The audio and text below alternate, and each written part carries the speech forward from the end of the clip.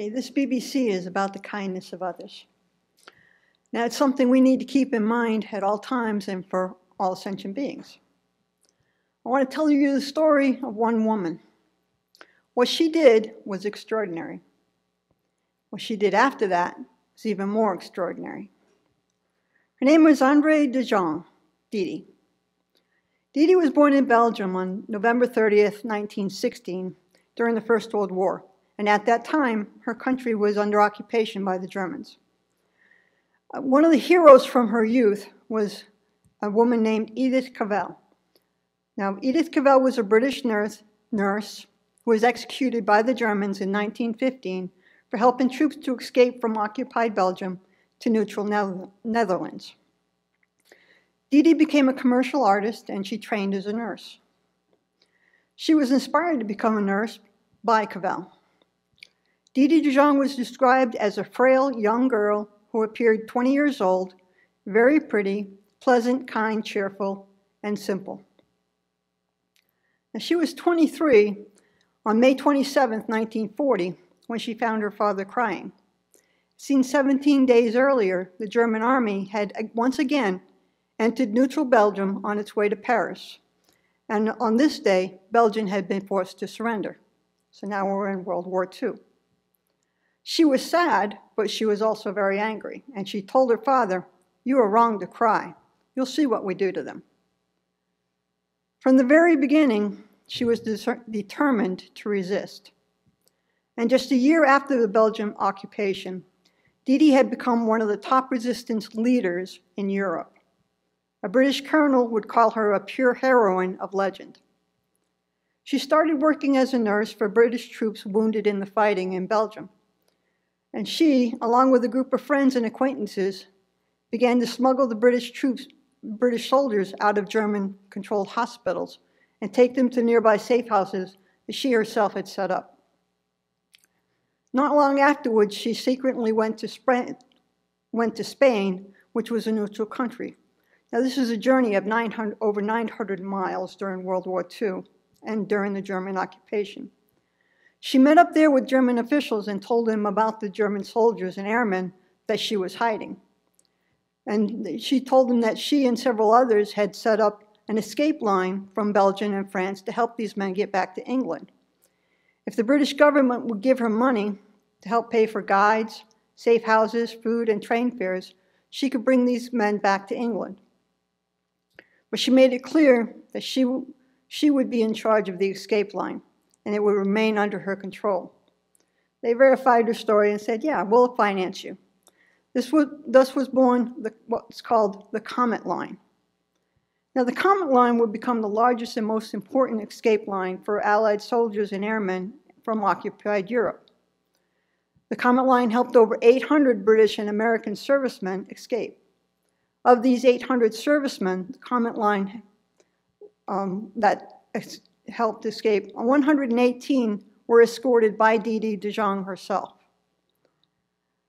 Didi knew what she was doing. She was involved in every aspect of the operation. She organized the safe houses and worked with photographers and forgers to produce false Belgian and French identity papers. She was known as the postmistress, but her real identity was kept a closely guarded secret. The servicemen that they escorted over 900 miles, they usually traveled on trains or by bicycles, and they always had an escort. The majority of the Comet Line workers who escorted the men were women in their teens and 20s. Now let's understand each other. If they got caught by the Gestapo, the soldiers or sailors would be sent to POW camps, but the resistance fighters would either be immediately killed, tortured, or sent to a concentration camp. In all, the Comet Line had over 3,000 civilian volunteers. Over 700 of them were arrested by the Germans, and 290 were executed or died in prison. On the 15th of January, 1943, on her 18th trip, Didi was escorting 3 American pilots, but a snowstorm forced them to stop at a safe house at the foot of the Pyrenees. The next day, they were betrayed and arrested by the German soldiers.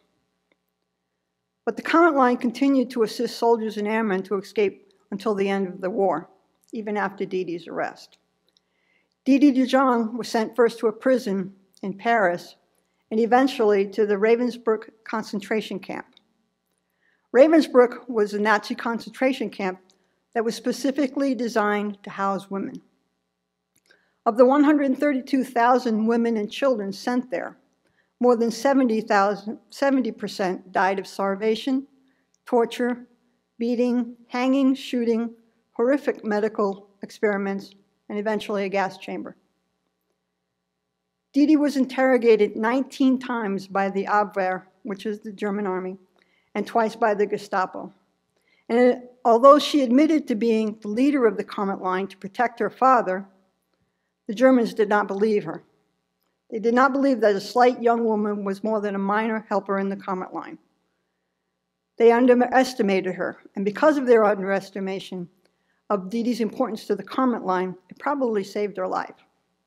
Unfortunately, her father, Frédéric de Jongh, was arrested in Paris on June 7, 1943, and executed on March 28, 1944.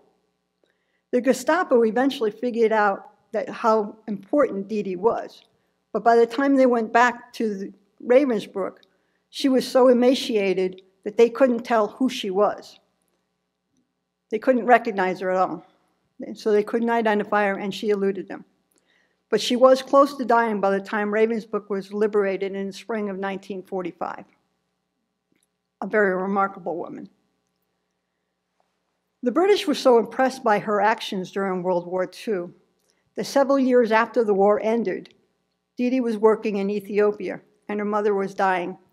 The RAF diverted an aircraft to Ethiopia, picked her up, flew her to Belgium, and after the funeral, they diverted another aircraft, picked her up, and flew her back to Ethiopia. Okay? That's respect.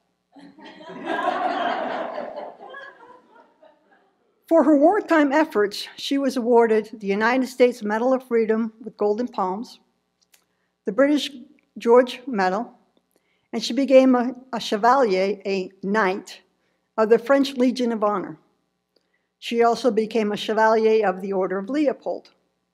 She received the Belgian Croix de Guerre with Palm and was granted the honorary rank of Lieutenant Colonel in the Belgian Army.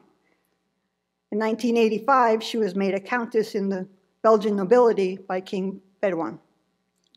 So I told you, this is a very extraordinary woman. One of the servicemen who rescued her said of Dee Dee de Jongh, she was one of those individuals who felt the misery of the world and would not let it rest. That was what she did during the war. After the war, Dee Dee de Jongh finished her nursing studies and went to Africa and worked in leper colonies. First in the Belgian Congo, then in Cameroon, then in Ethiopia, and finally in Senegal. In 1959, while working at a leper colony in the Congo, she was asked why she had come to the Congo. She replied, "Because from the age of 15, I wanted to cure lepers. If I had delayed any longer, I would have been too late." The Countess de Jongh died on October 13, 2007, at age 90 in Brussels. Now, I told you that this BBC was about the kindness of others. Dee Dee de Jongh's kindness and courage were on full display during her entire life.